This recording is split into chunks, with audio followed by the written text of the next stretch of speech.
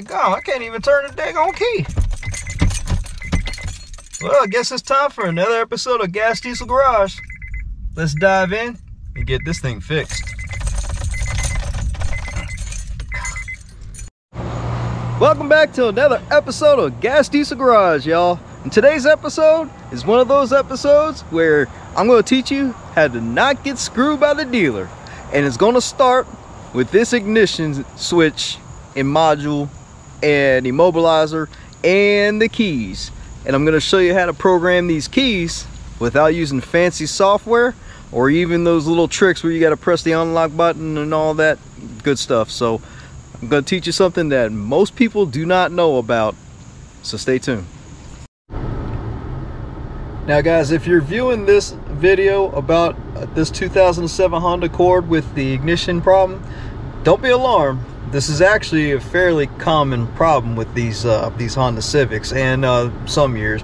I want to say between 98 and 2009, I believe the Honda Accords had problems with their ignition tumblers stripping out, and when you go to put the key in, you can't unlock the steering wheel, therefore you can't start your car. Now this would be your ignition cylinder lock, and this is what we're going to replace. Now we went ahead and we ordered one, and we ordered from Amazon, link in the description below. It comes with this assembly as you see here, and it comes with two keys, which yes, they will have to be programmed. And this whole setup here probably most likely is about maybe $60. Save yourself $300 or $400 from the dealer by doing this by yourself. Now, or by yourself, I mean. Yeah, I'm sorry for the weather. You might hear the rain and the thunder and stuff, but hey, you got to get this stuff done. So what we're going to do first is we're going to take the column apart. There's 3 screws under here that we got to take out, and then this whole piece comes out. That's what we're going to tackle first.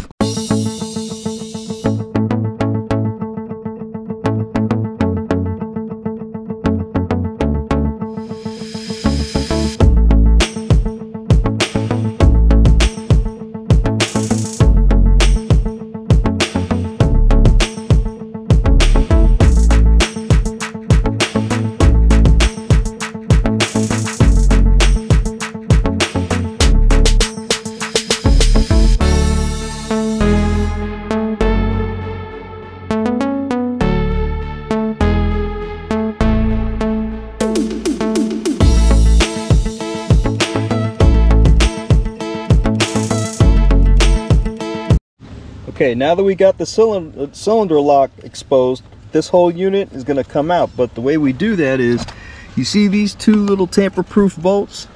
These right here? They're called tamper-proof because you can't tamper them. And you can't take them out. So what we got to do is, we have to take a chisel and we got to hit that thing ever so slightly so they'll unscrew.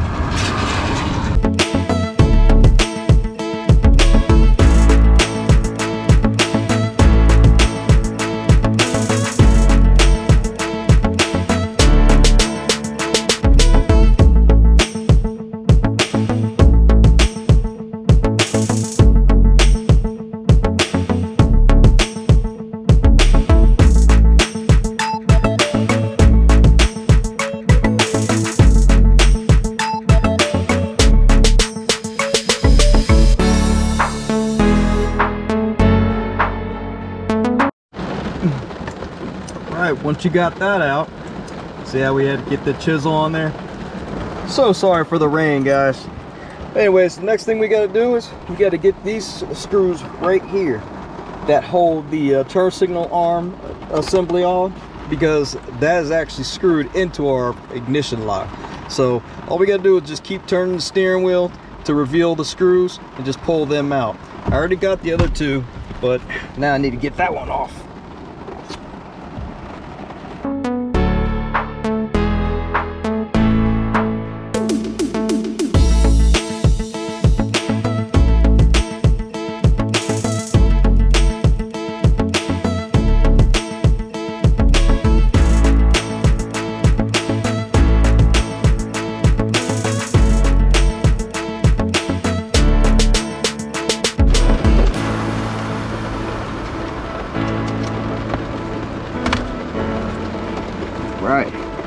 just gotta unplug all this stuff. Unplug the immobilizer, which that's what this is right here. Alright. The green one right here is actually it. My fat fingers weren't in the way, I could get them all out.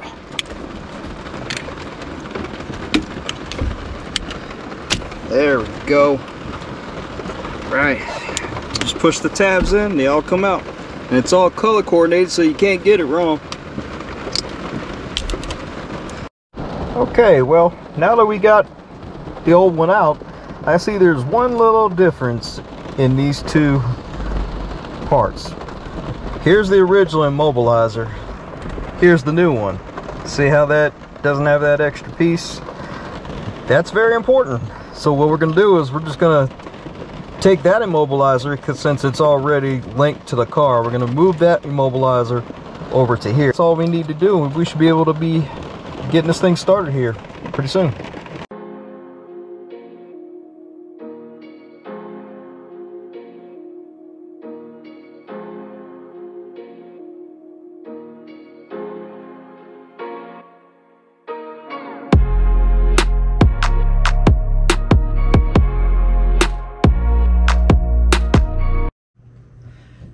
Okay, so how are we going to program the new key to the new ignition without the computer? Well, I got a solution that's going to beat the dealer, of course. And of course, hey, I'm going to let you guys know, I've been working for the dealer for a number of years. So this is something that the dealer's not going to tell you on what they can do, because they just got the nice computers and everything, and so they just stick it in and press a couple buttons and it's a program, and they'll charge you a few $100s. So this is what I'm going to do. You see, this is the new key. You see that little hollowed out space right there? That's the space for the transponder. So what we're going to do is we're going to take this transponder out of the old key, because I already tested this theory. I actually put it in the ignition and I held this like that, and I turned the key and it started. And I haven't done this in years, but we're going to do it now. So like I said, we're going to cut this out. I'm sorry, cut this transponder out, and we're going to go from there.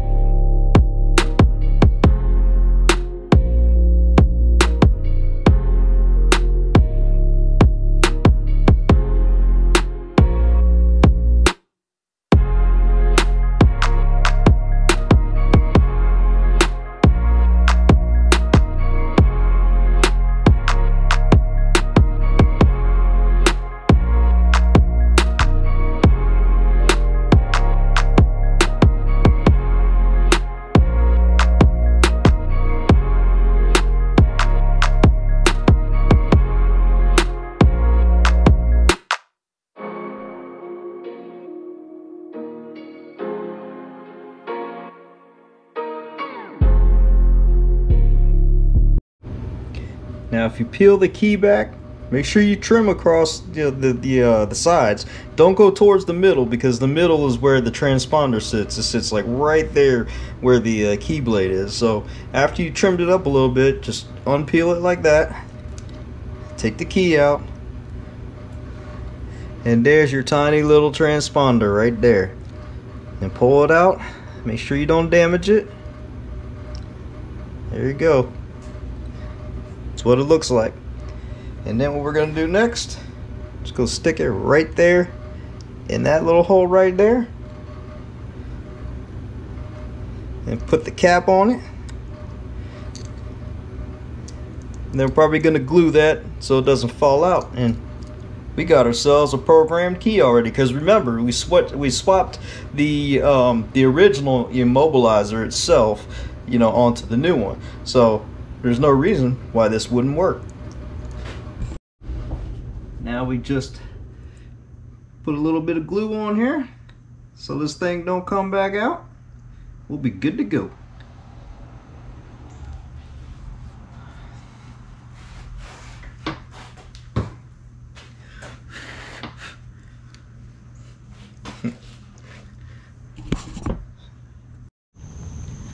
All right, now that we got our transponder, the chip inside the key here, let's go ahead and see if it works.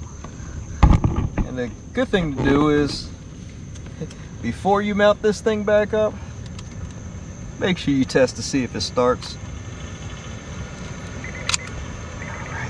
All right, fingers crossed.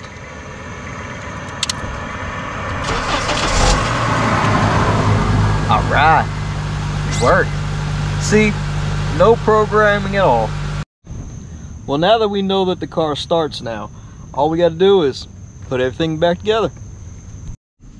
Well, first thing you want to do is take out the tamper-proof screws off of here.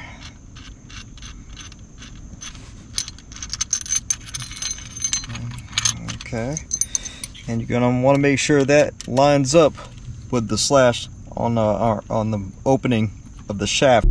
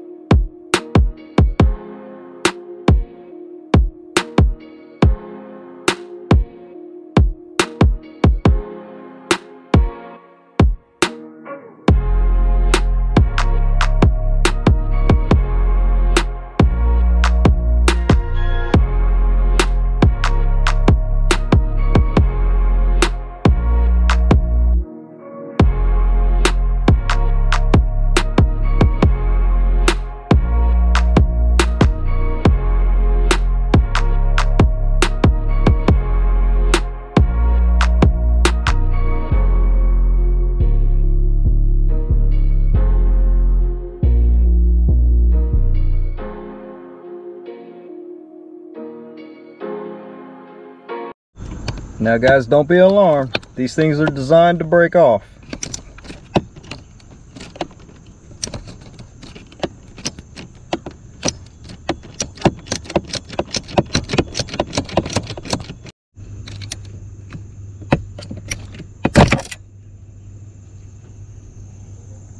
Just like that.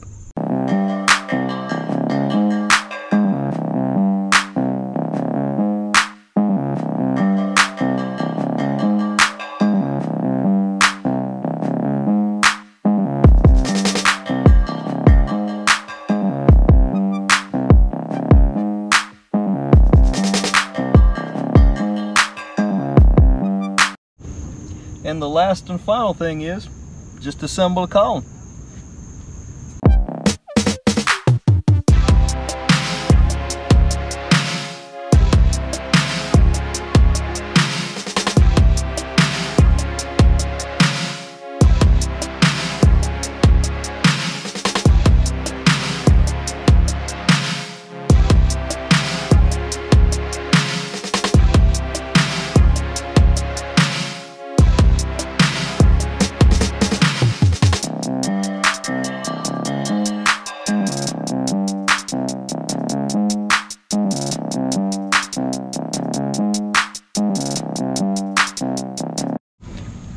Now that everything's all put back together, let's do the one final last time of getting the thing started.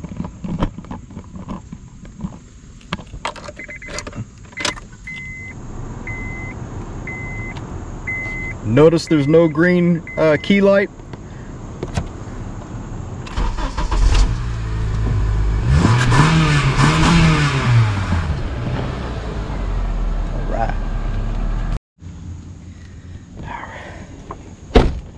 Well, that's going to be a wrap for this episode of Gas Diesel Garage. Make sure you look in the description below on how to get the ignition and the ignition tumbler and the key and everything else. And don't get screwed by the dealer, because now you know how to do it yourself. Save yourself a bunch of money. Until next time, please like, subscribe, and comment, and we'll see you next time. Peace.